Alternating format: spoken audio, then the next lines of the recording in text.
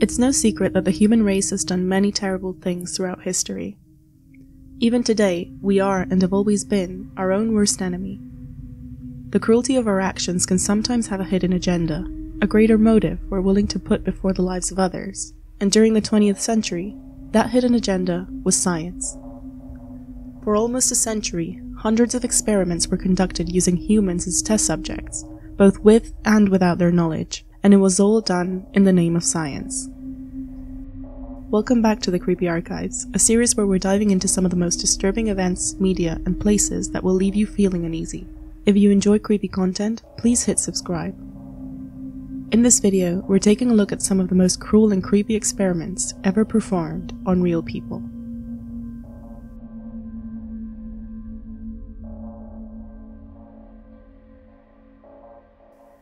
During the 1930s, in the midst of a potential biological war panic, as well as a tense situation regarding the war in China, Japan created the Epidemic Prevention and Water Purification Department as a program meant to focus on public health and safety. However, there were several secret units within the department that were working on other types of research. The facility was located in Manchukuo, a region in China controlled by the Japanese until 1945, and during its time of operation, it was known as Unit 731. Its 300 researchers, doctors, and bacteriologists produced several biological weapons, stored all sorts of potentially dangerous diseases and poisons, and, most importantly, conducted tests on human beings. The test subjects were groups of war criminals, political prisoners, homeless, and mentally disabled people of all ages and genders. The official story given to local authorities claimed the site was a lumber mill, so the staff began to refer to the human test subjects as logs. Unit 731 would conduct all sorts of experiments, but the most common one was vivisection, or surgery performed while the subject is alive. The subjects were opened up on surgical tables in all sorts of unnecessary surgeries, and the only purpose was studying their bodies' and organs' reactions to the diseases they were injected. But it didn't stop there. Doctors would amputate limbs and observe the blood loss, or they'd reattach limbs in different places, remove parts of vital organs, and even experiment by attaching internal organs to each other. Witnesses confirmed some of these surgeries were performed on pregnant women as well. The procedures were often performed with no anesthesia, meaning the person was fully aware of what was going on, and in most cases, the subjects were dead within minutes. Unit 731 also tested several weapons using human targets. Grenades, flamethrowers, and chemical bombs would be set off against prisoners to study the different ways they were dying from them. In many occasions, the victims would be tied in place to prevent them from running away. Other forms of torture were also tested using prisoners to determine how long it took before they lost consciousness or died. They would leave them out in the cold to freeze and then pour hot water on them.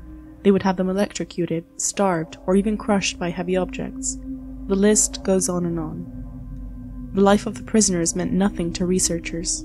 They just thought of them as objects. When the research facility was taken by the Soviet Union's Red Army in 1945, the Japanese government gave the order to destroy all incriminating evidence. Because of this, it's hard to determine exactly how many people died within the hands of Unit 731, but the number is estimated in the thousands. This is an incredibly dark part of history we hope will never be repeated again.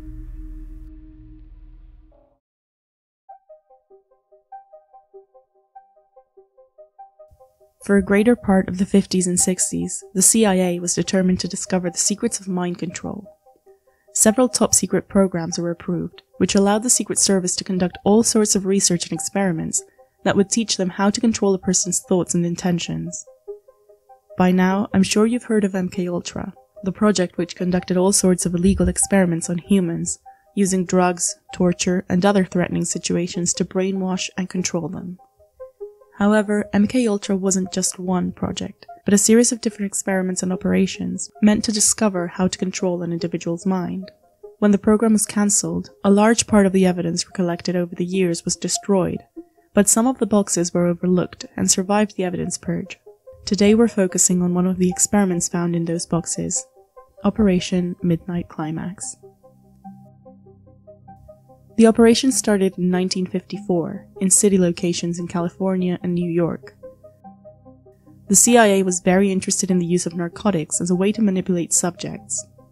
The goal of Operation Midnight Climax was to study the effects of LSD on subjects who had taken it unknowingly and discover if they were more bound to reveal personal information or secrets, as well as find out if they could be manipulated into performing involuntary acts while they were under the influence of the drug.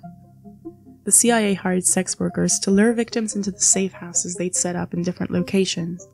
They decorated them to look like brothels and installed one-way mirrors in the rooms. Once in the brothel, the victims were secretly drugged and observed as the sex workers asked the questions fed to them by agents.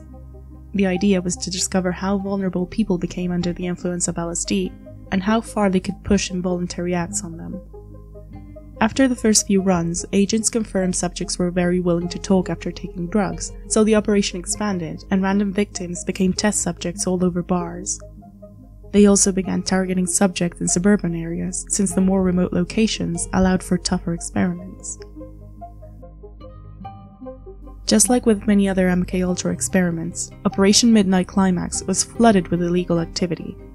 The sex workers were being hired with CIA money, or trading favors to drop charges or jail sentences. None of the test subjects knew they were being drugged and watched, and some of them suffered neurological damage after taking some of the drugs. It was also discovered that some CIA agents on the operation were also engaging in drug use and activities with the sex workers themselves. Operation Midnight Climax delivered no real conclusions about mind control, and the highly illegal and unethical experiments, combined with the sloppiness of the agents in charge of the operation, are a huge part of the embarrassment brought upon the CIA when MKUltra was uncovered by the public.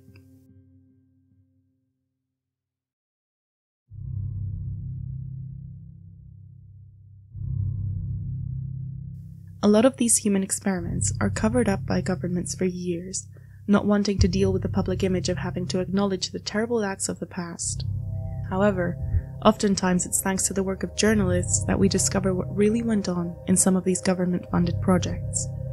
This is what happened with the Plutonium Files. Journalist Eileen Wellsome uncovered a series of experiments conducted on humans as part of the Manhattan Project, where the goal was to observe the effects of radiation on humans. In most of these experiments, the subjects didn't know they were part of a test that exposed them to radiation. In 1945, the Manhattan Project, responsible for the atomic bomb, was focusing on understanding what the effects of radiation on humans really were. Not much was known about radiation, other than its great dangers to anything living, so in order to have a more detailed report of the effects, they began conducting a series of experiments on test groups, giving them different doses of radiation without their knowledge or consent, and observing the outcome. The tests were conducted all over the United States, and hundreds of people received doses of radiation through different means. In Nashville, for example, a group of pregnant women were given vitamin drinks at checkups, which were actually drinks made with radioactive fluids. In Massachusetts, a group of disabled children were given oatmeal poisoned with lead in a test sponsored by MIT and the Quaker Oats Company, one of the largest oat distributors in the country. There are many other counts of patients being injected lead and other poisonous elements. In none of these cases the patients were informed of the experiments or consented to them. Researchers were targeting groups of vulnerable population, low-income families, people with disabilities, single moms. In other words, people they thought were less worthy than other members of society. These experiments were mostly secret until Eileen Wellsome's investigation was published in 1993. The reports, and my eye fell on a footnote, and the footnote mentioned something about 18 humans who had been injected with plutonium, but they were known by code numbers only. The program started in the Manhattan Project. That was the project to build the atomic bomb in the early 40s. Side by side with the physicists worked a group of doctors who were interested in finding out how to protect their own workers in the weapons complex, and also trying to figure out what these new radioisotopes did in the human body. Certainly the records indicate that Oppenheimer approved the injections of these patients with plutonium because Los Alamos at that time was fighting a severe contamination problem, and the scientists who were working in those laboratories were concerned about their own health. It's interesting. As a result of her extremely detailed work, the United States requested federal agencies to make their available records public, including those about human radiation experiments. However, no legal action was ever taken to make justice for the experiments conducted 50 years earlier. What do you think is the cruelest thing the human race has ever done in the name of science? Leave a comment so we can discuss it. Thank you for watching this episode of the Creepy Archives. If you've missed any of the others, be sure to check out the playlist when you can find them all. As always, thank you for watching, and be sure to subscribe if you want to see more content like this. I'll see you in the next one.